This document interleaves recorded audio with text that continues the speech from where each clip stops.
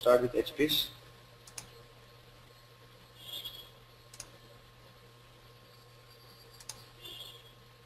Okay.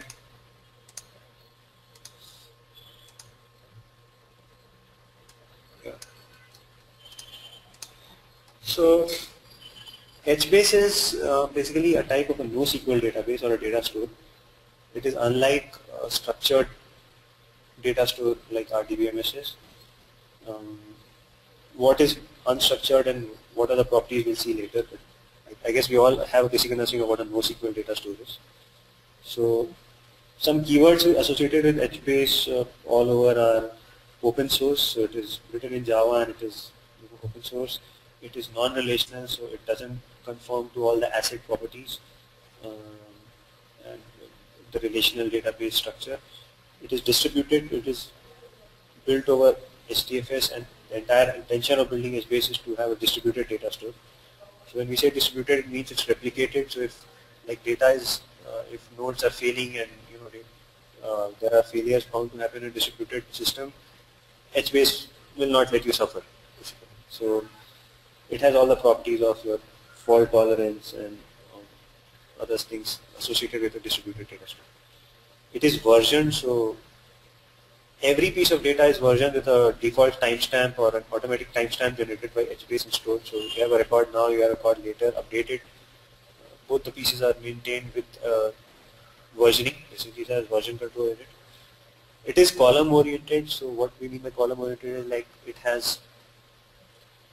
can have as many number of columns as you can, and each column but has to belong to a column family basically.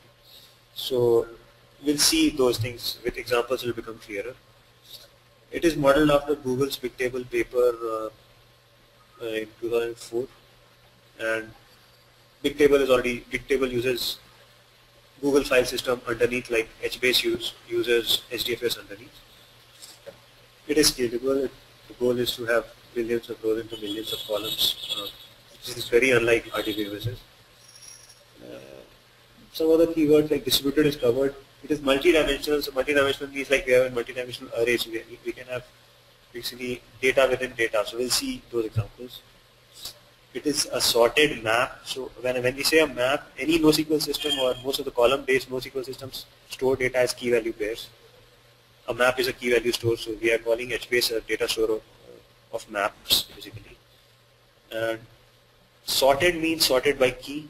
So what it means is all the keys are sorted together, sorted and stored accordingly.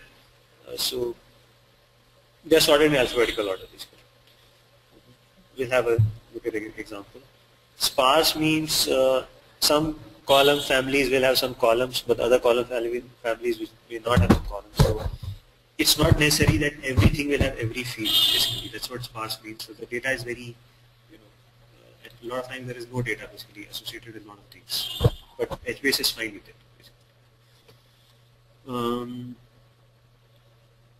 Label table of rows and sorted rows.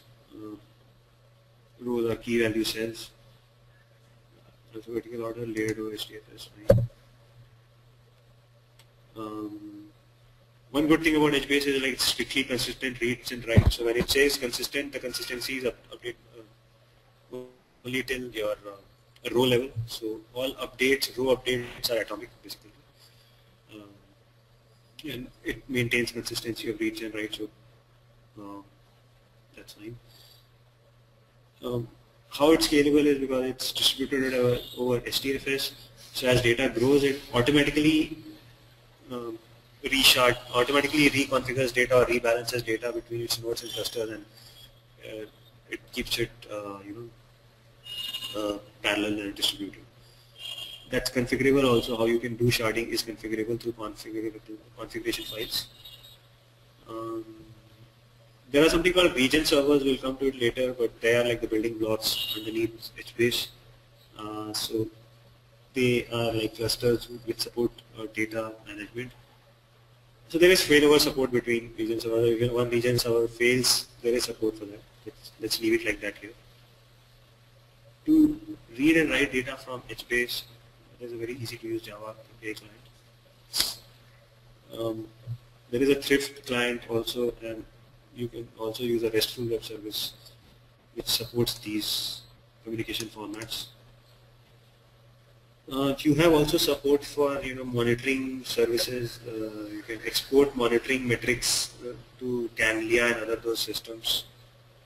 This is not too important, but yeah, I mean, what's happening, basically the health and monitoring and everything of HBase is integrable with Ganglia and all that.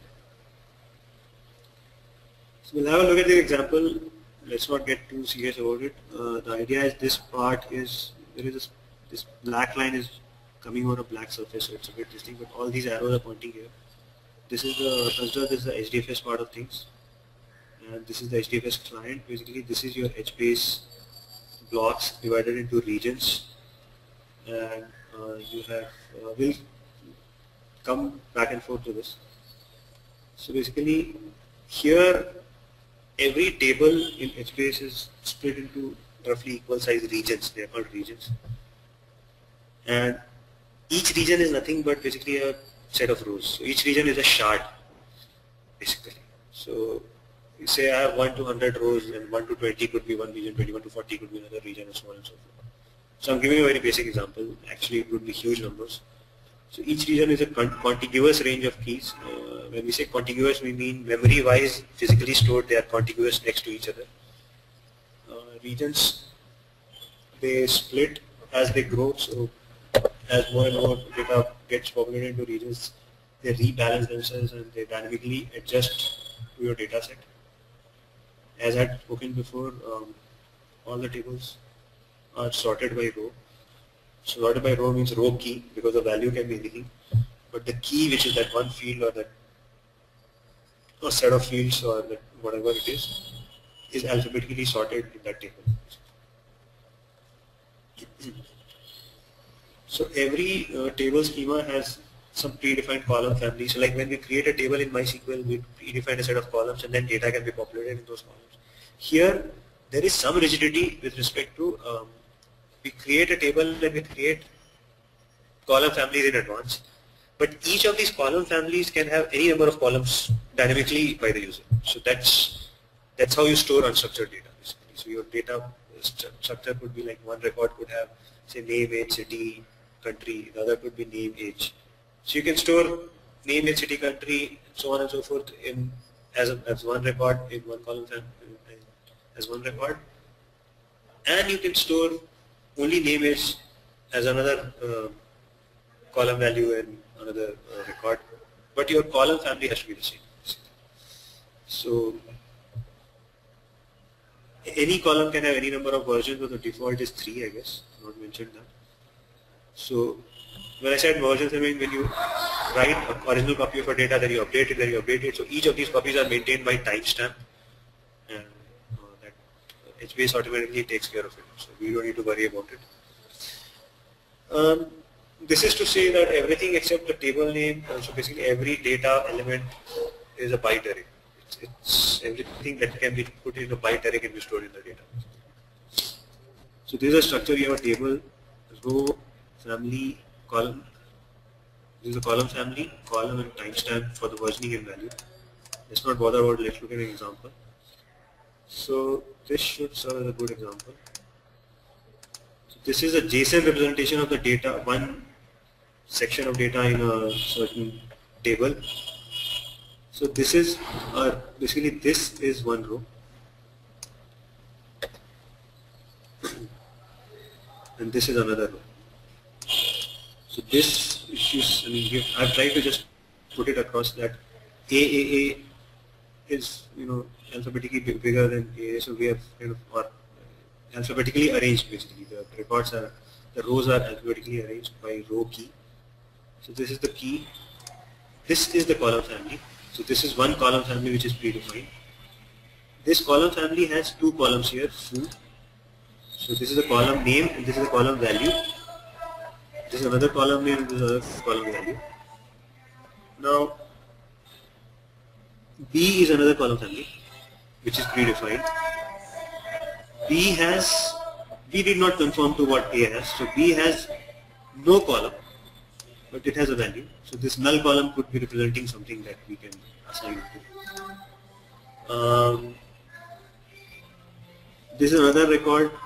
I have, again, as I said, column families are predefined and they are there. So under the A column family, we have again foo and bar, and you have different meanings and words. And so this basically can help you simplify how data is stored in tables and records. Just keep in mind that this is one record, this is another record, this is a column family. A column family basically, as the name suggests, hosts a series of columns. This thing is, although here in the example I have the same two columns, but this could have been foo bar, x1, y1, z1, p1, and here it could just have been foo and bar, and things would have been fine. So that's not a problem. The only thing that has to be defined is foo, column family. Okay, so it is very similar to SDFS, how data is stored.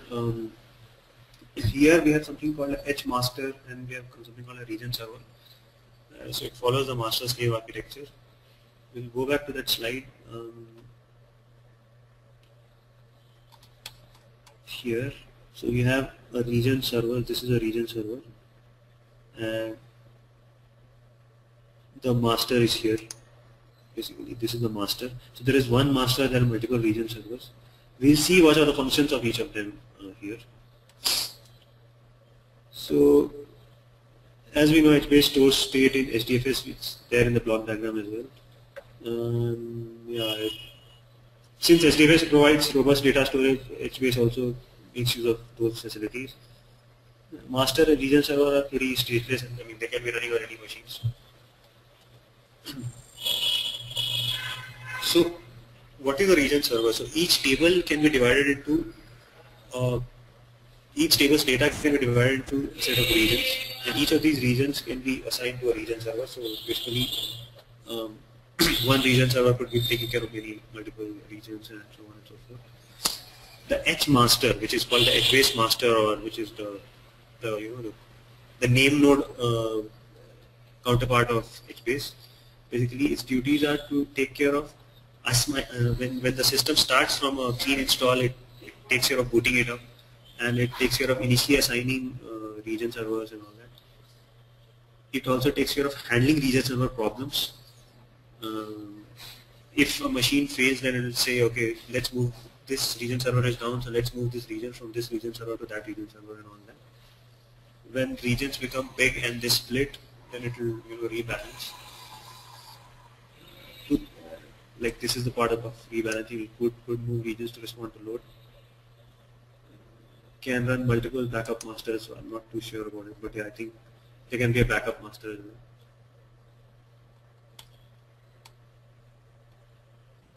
well. What the master does not do is important to know is like the master here, it's not involved in the read and write operations. The client basically takes care of it through a configuration service called Zookeeper. So I've not mentioned too many things because it's a half an hour presentation. Zookeeper is a data configuration service, and the client interacts with that to find out where to go to read data or write data. So I'll talk a bit about it in the next slide. But the master does not handle write or read requests or find requests. Basically, it does pretty little most of the time. That's what the summary is. So there are basically two very basic level tables that are essential to know in HBase, which are this root and meta. There are special catalog tables. When we say catalog, we mean meta for all practical purposes. So they maintain the current list, state, and location of all the regions. So they together basically store the entire metadata of what is stored where.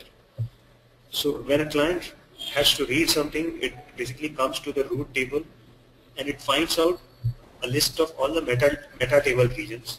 Then it goes to the respective region for which it has to read the data. Then the meta table basically holds the list of all the user space regions. So the client will approach the root, find out, okay, you have to go to this region of the meta. You'll go to that region of the meta. Now it's talking to the meta directly. It'll ask the meta, okay, I want this region on the user, give me that. So now the meta will direct it to that particular region server and it can directly talk to that region server. So what the clients do is the first time is a round trip because they have to come to root, meta and all that. Next time onwards they cache it and there is a facility and you can kind of skip all of this and you can straight away directly contact the region server from which you have to. So keep in mind that region server is nothing but a server that gives you access to the region which stores data, your relevant data, whether to read or write. So that's about root and meta. Root is at the root level, meta is second level. Again, one favorite comparison, HBase versus RDBMS. There are no real indexes in HBase, so the rows are stored sequentially. So there is no index, going out of memory and all that. You don't have joins in HBase, so there is no facility of joins. Most of the NoSQL systems, that's a problem, so that's not there. There is no such query language like SQL, like HiveQL or something. No transaction support. You don't have secondary indexes out of the box. You have to somehow manage it yourself. There is automatic partitioning, as I said. As your tables grow, they will split into regions and distributed across all the nodes that you can use. Scales linearly and do the same things.